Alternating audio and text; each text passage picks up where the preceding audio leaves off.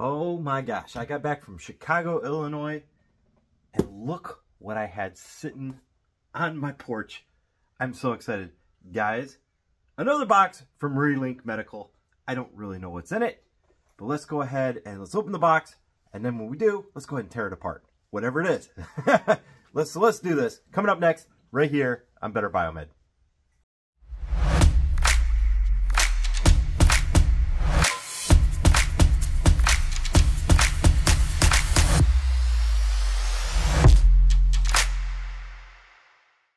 Alright guys, let's do this right now. reLink Medical, thank you so much for sending me another mystery box. This feels kind of dense, feels kind of heavy. So let's see what's in it.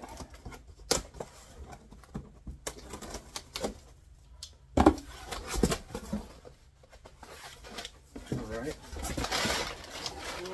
Alright, we got some paper.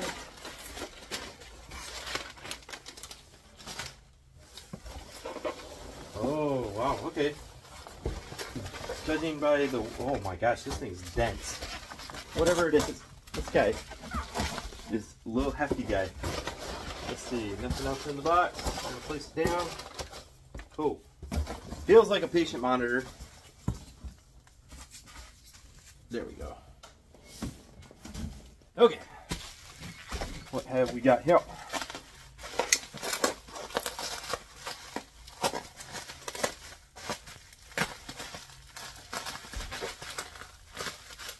All right.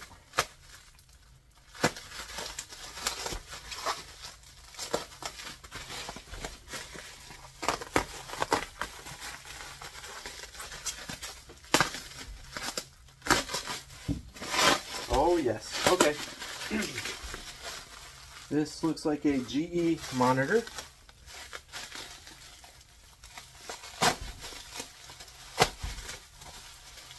Yes. All right.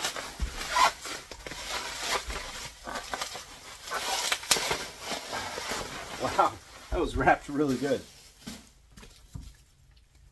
Oh boy, here, let me get the tape so I can get this display off. This protector. Cool idea that they put that protector on there. All right, it's the dash. It's the dash monitor. Heck yeah. All right, so dash is interesting little monitor. This one does have one battery that came with it. Very cool. It's got the printer option. Very nice. It does have a dual battery setup, so this is normally used as a transport monitor. You can also see that it's got a GCX style mount plate. So this guy was probably mounted on a bedside someplace like that. All right, let's see. What do we have? We have CO2 monitoring. Very cool. So this one here would be a, what would it be? A mainstream CO2 sensor, I think, on this one. We've got 2 arterial blood pressures. We've got SpO2. We've got temperature and or cardiac output. And I've got ECG. And it says isolate ECG. And we have non-invasive blood pressure. Very cool. All right, let's tell you what we're gonna do. Just because I'm so excited. Let's go ahead and tear it up. Let's open it up.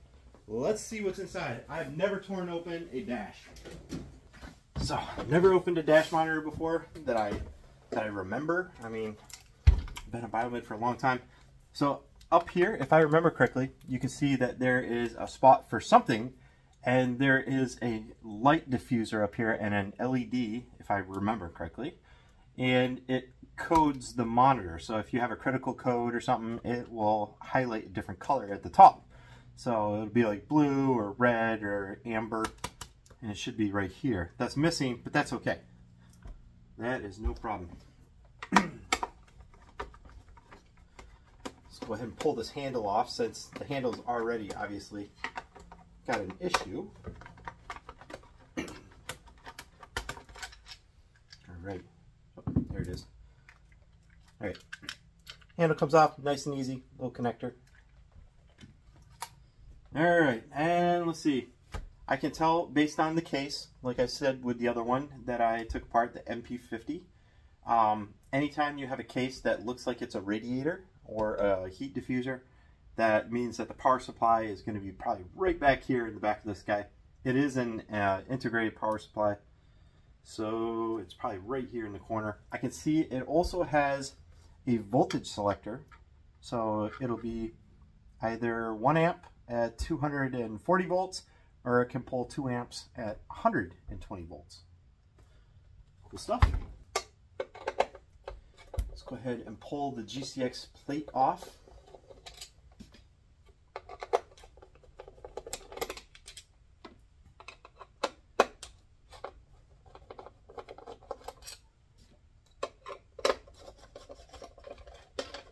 There we go.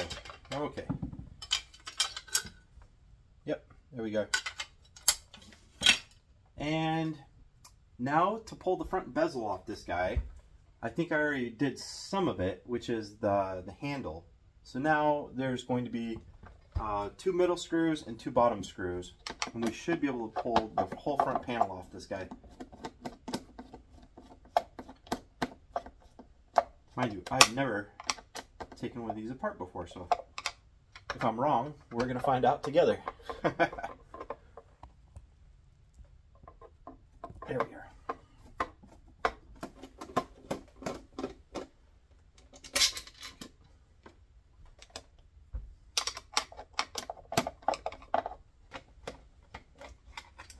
We go. Let's see, so we got the 2, 2, 2. So now, front bezel, it's ready to come off, and that should have your display and also your controls. So remember, take this guy off. Let's see, oh, geez, that's so stupid. Okay, so it's supposed to come off, but you can see what happened. There's a little piece of tape here from when they were protecting the screen, and it should just naturally fall apart like that. There we go. A little piece of printer paper in there. All right, and let's see, we have a ribbon. You can see that there's a ribbon that holds it in there. And I have 2 Phillips screws, so we should be able to just lay it down kind of like that. Pull these Phillips screws out, and then this whole entire strap will come off. Off this guy. So these are number 1 Phillips, so don't use a number 2 Phillips. I just figured that out right now as I tried using my number 2. Didn't work out so well. And I can tell that somebody else has been in this device because this is not the original screw right here. So you kind of expect that when devices get older. Let's see, that should be this strap. Yep, there we go. That holds a very long connector in. And I've got one up here that is being held in by a small clip. So you see how it's got a hole through the cable. I'm going to put my screwdriver through it. You can see, hole. Put my screwdriver through. That allowed me to get nice even pressure across the whole connector as I pull it out. And there is a series of pins on there. So now my front is completely disconnected from the back. See that? You can see the holes that I was just talking about. So when I went to pull it out, stuck my screwdriver in those holes like so and popped it out. Nice and easy. Very well shielded. So I would assume that this comes as a component, this entire front face. I will pull that apart a little bit further because, like I said earlier, one of the things that does go wrong is this little encoder right here. But that's the front panel. All right, let's go ahead and bring the camera in nice and close so I can show you the insides of this machine as I continue to pull it apart.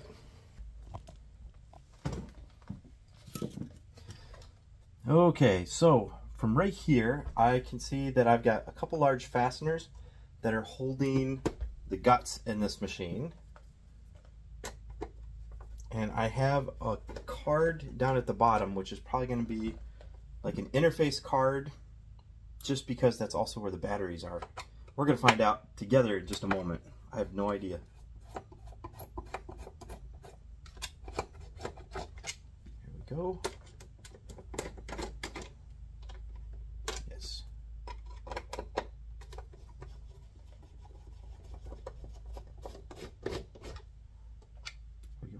And as I said before, when you're taking something apart, always try and leave the uppermost screws in to the very last. You're going to see that this is a technique I apply all the time, and that keeps everything in, because if I were to take all these out and leave just the bottom one in, now it could want to fall out, which puts all that weight on one little screw. That would be very bad. Okay, so here we go. I do believe that is all my fasteners.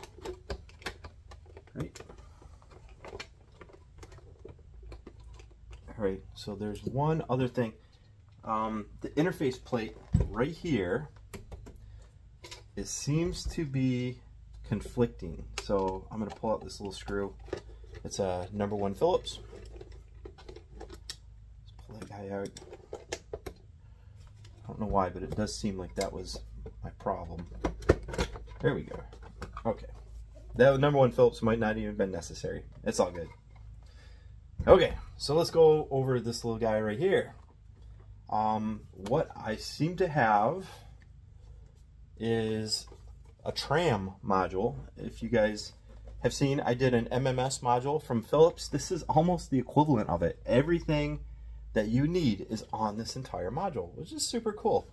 I'm curious, by switching out this module, if you're also switching out some of your options. Or does the software on the module have to be upgraded at the same time as the base unit? I'm not really sure. But guys, that's kind of cool. Right here we have an NIBP. This is probably the Achilles heel of the entire machine, as it is with almost every single patient monitor. The good news is that this little pump right here, there is a 12 volt and there's a 6 volt version of this pump. But this pump is a generic style pump. You can find these and you can desolder right here and you can solder in a replacement. Just make sure you get the voltage correctly. And this is a Seiko, S-E-I-K-O pump.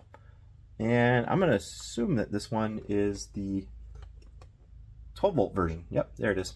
Okay, it's written right here on the pink label, 12 volt. But I do know that there are two different ones, so be careful when you're ordering replacement pumps. You can find them all the time on other patient monitors, and it's the exact same pump. You can find this part on Welsh Allens, you can find this part on GEs. If you have spare parts laying around, if you ever have something wrong with this, let's say a cracked face or something, save this, because the solenoids and this pump are probably still going to be good, and you can repair a unit just by throwing in this pump right here, put the hose on, you're ready to rock and roll. It really is that simple. So, and because this is not a calibrated part, your voltage differential for your pressure sensor is actually what's calibrated. You're not going to have to do a real in-depth calibration. The pump just pumps up according to what the pressure sensor senses. So this part right here, guys, 2 zip ties, clip, desolder 2 pins, and take the hose off, and you can change out that NIBP pump. Very cool. So the other options, like I already said, it does have carbon dioxide. We do have the 2 arterial pressures and invasive. We've got SpO2, we've got the temperature and cardiac output, you know, NIBP and isolated ECG. Right now I'm just taking a look at it because I would like to take the shield off, and I think, oh yes, all right, let's do it. Let's take the shield off. Let's take a look at the electronics inside this module. That's what I'm talking about. I thought it was spot welded on the outside and I wasn't going to be able to open it up. Not true. Not true at all. Take a look. Okay, I do have one cable right here. All right, so that's for the NIBP pump. Let's go ahead and pull the NIBP pump.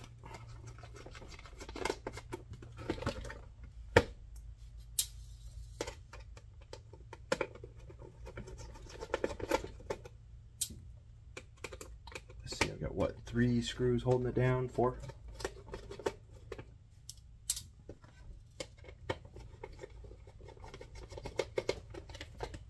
All right, so the only hose that I got disconnect is from one of the solenoids, and the whole entire module comes out. You could replace the entire module if you want, but remember, the calibration values are based on the analog to digital, or the analog signal that you're going to get from your pressure sensor. So you change the pressure sensor, they're going to have different tolerances, and you're going to have to do a full recalibration. So I try and keep the pressure sensor with the unit if I ever have an NIBP issue. We've got 2 solenoids. So one of these solenoids is probably going to be a quick release, and the other is going to be a slow release. The quick release is going to be for emergency overpressure and stuff like that. And the slow release solenoid is usually going to be for when you're just slowly letting out, click, click, click, a little bit of pressure, because that's how NIBP works. It's going to overpressure to the point where it's going to occlude all your blood vessels, and it's going to slowly release pressure until it senses a pulsing in the air pressure. So when it senses the pulsing, that's how it calculates the systolic and diastolic pressures. So systolic is going to be your total cutoff pressure. So when a normal adult, 120 over 80, and a high blood pressure is considered like 150 over like 90 or something like that. But the high number is your systolic over your diastolic. So your systolic is going to be total occlusion pressure. So the higher your blood pressure, the more your blood's going to pump through those veins, and it's going to take higher and higher pressure to occlude it.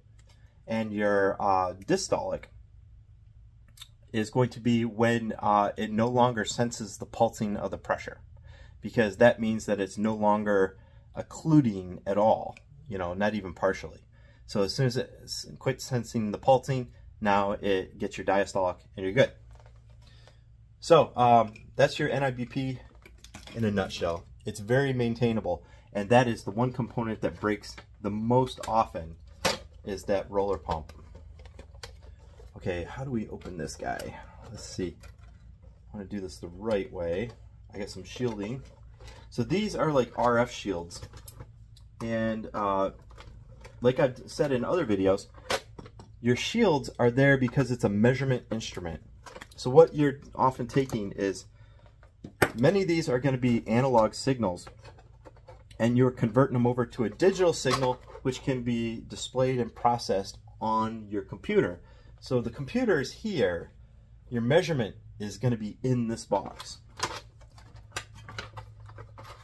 All right, so those are going to be like a Faraday cage or a RF shield. There you go. And this is just a protective shield. Very cool. Okay. So again, anytime you see more shielding, that means that there's measurement instruments underneath that shielding. And let's see, how am I going to pull this guy out? Like this. Okay, so this is just a riser card on a bunch of pins. And there we go. Sorry if it seems like I'm being brutal on this. I'm just unplugging stuff as I go. And no, I'm trapped by the ECG. I don't really want to pull it off. But anyway, let's see what we have here. Now, just like I showed in some of my other videos, anytime you have capacitors and inductors, you've got power phases, okay? So you're also going to notice that there's going to be a separation between where the patient comes in and everything else. So usually the separation is along transformers. We don't know what's under these, but there's normally an isolation between the patient and the mains and the electronics. And it looks like that separation is going to be under these shields. I don't know if I can get those off. No, it looks like it's spot welded. Anyway, you guys will just have to imagine. So I do have a pressure transducer right here. That's for the NIBP. So I've got two different pressures that are being measured. One of them is right here on the NIBP card, and then one that's right here on the measurement card. Very cool. As I was saying earlier, sorry guys, I get just so sidetracked. Anytime you have inductors next to capacitors, it's going to be a power phase. So right here, you can see that there is going to be, I can tell you there's a line of isolation right here. Right down this transformer, these right here are probably opto-isolators, and this component right here is usually meant for isolation as well. So you can imagine a line of isolation right here between the electronic side and the patient side. And right here, look at this. It's funny, you can see the same type of isolation right here between this chip. This transformer is basically an isolation transformer. We've got one capacitor, and then you've got some other what are probably opto-isolators. So the same components here are right here. So that separates this board from this board, and this separates the measurement from the patient. Right? So there's definitely lines of isolation.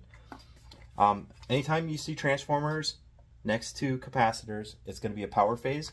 So right here, there is going to be incoming power, and it's immediately going into some smoothing capacitors.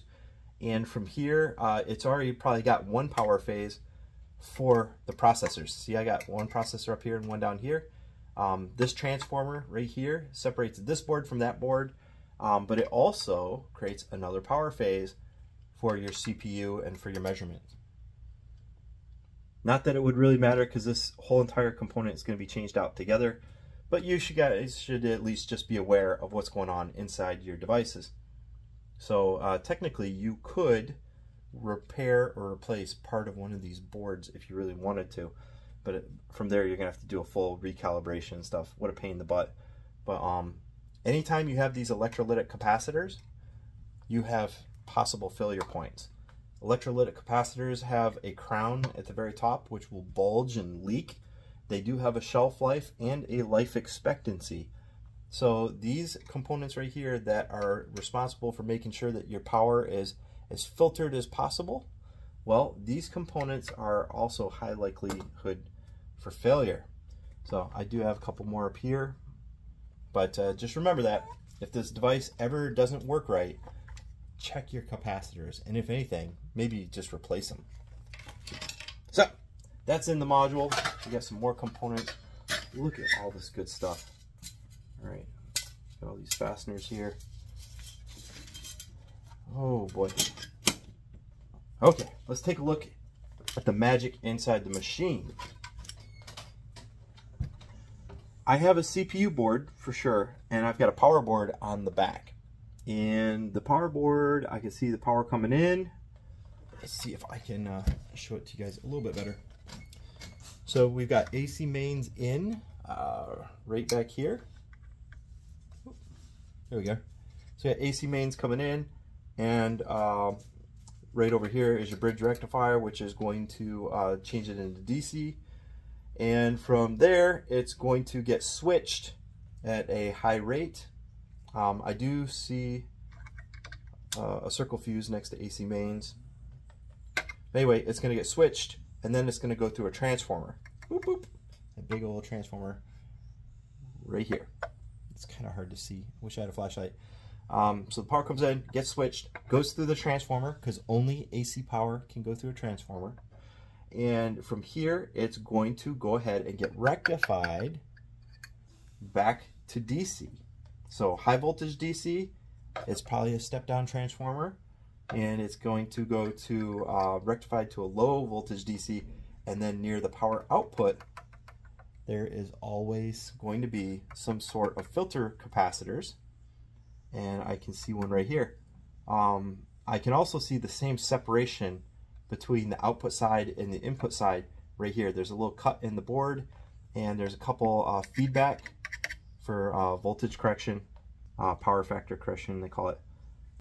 Again, guys, whenever you have power coming into a board, there's almost always going to be some sort of fusing, and you're also going to separate out into your different voltage rails. Now, since this one here, it does have components, and it also has a CPU, so you have a You have one power rail for use with larger components like the printer, and then you're going to have a power rail for the CPU. The CPU is normally going to take about 3 volts. So it can be 1.5 to 3 volts. It depends on what device you're working with. But the voltage comes in right back here on this spot. And then immediately, look what you have. You have a voltage regulator, and right here is going to be power rails. See these? So it's going to separate it out. I do see a coin battery back here. So there's a coin battery on that board, and it looks like it is spot welded in. That kind of sucks because that is immediately putting a life expectancy on this board, because that is going to be a very big pain to change out. Not impossible, but it's going to be a pain to change out that coin cell.